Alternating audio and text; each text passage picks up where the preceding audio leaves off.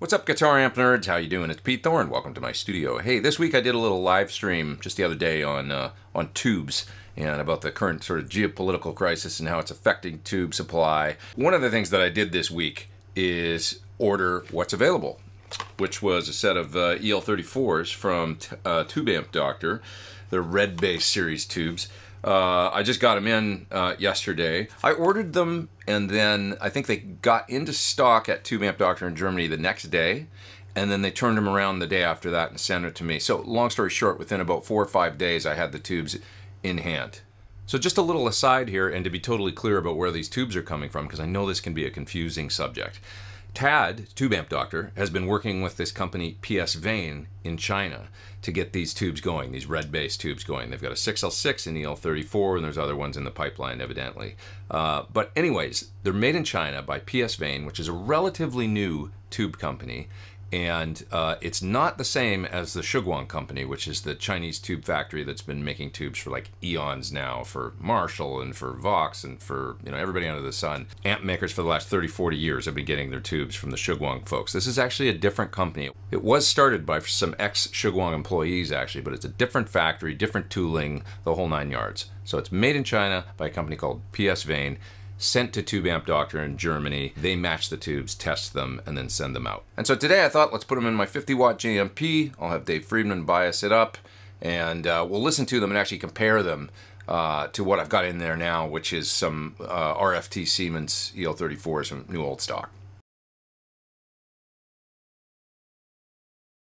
But at least today we can take a listen to them, see what they sound like, and make sure that they're matched and that they bias up okay and that they don't run away as soon as we plug them in and all that good kind of stuff. So let's get to it. 92 euros shipped. Shipping was 25 euros. 66 euros for the pair of matched tubes. And they come, you know, nicely boxed and packed properly. I got my knife and fork here to eat my salad later. Let's take a look at the tubes.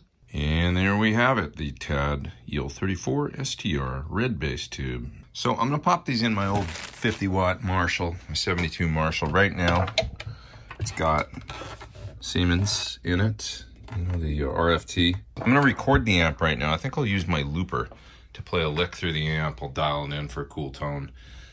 And then play a lick through the looper so that it's exactly the same when you hear it with the other tubes. So let's get the amp dialed in and get a great sound going with the existing setup with the Siemens tubes and see how it sounds.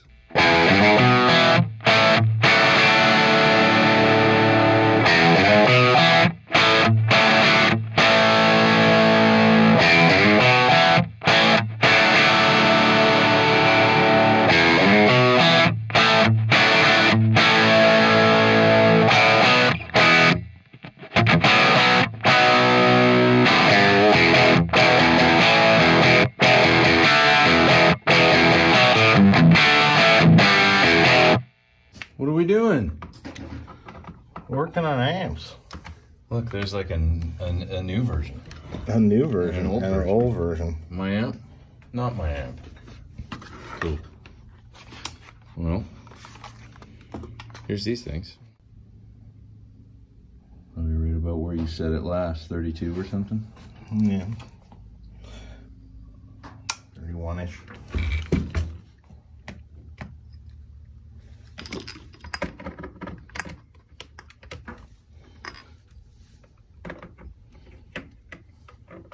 Check that out. Plug in and play, maybe. There you go. Just right about the same as the, popped them in, and they happen to be about a match with the RFTs. Crazy. Close anyway, right? Let's see what the other tube reads. It's gonna hit 30. Yeah, it's right on. Pretty damn close. It'll probably hit 31. Nice job, Tube Amp Doctor.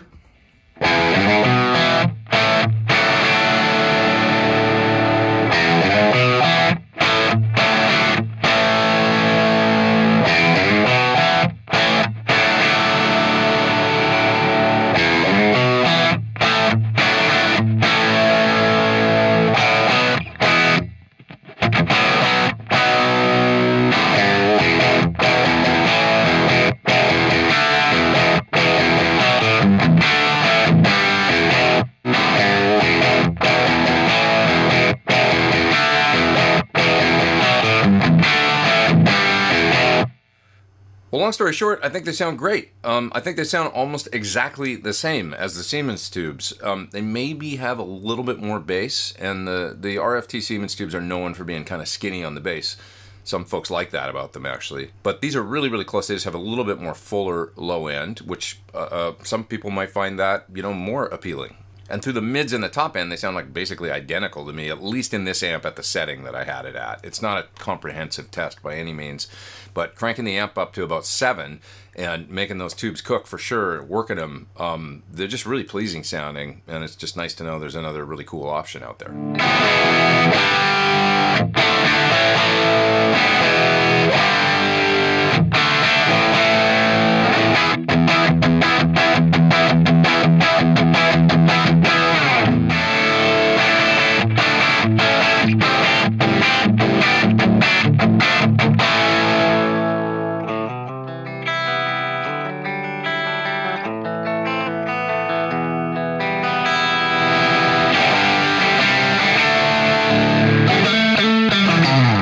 And once again, kudos to Tube Amp Doctor for matching them so well. I mean, they literally are an identical match. I'll keep them in there, beat them up over the next few weeks, and report back, let you guys know what I think. But anyways, thanks again, Tube Amp Doctor. Please hit subscribe if you haven't. Hit the little bell beside the subscribe so that you'll get an alert when I put out new videos. I'll see you real soon. I'm Pete Thorn. Take care.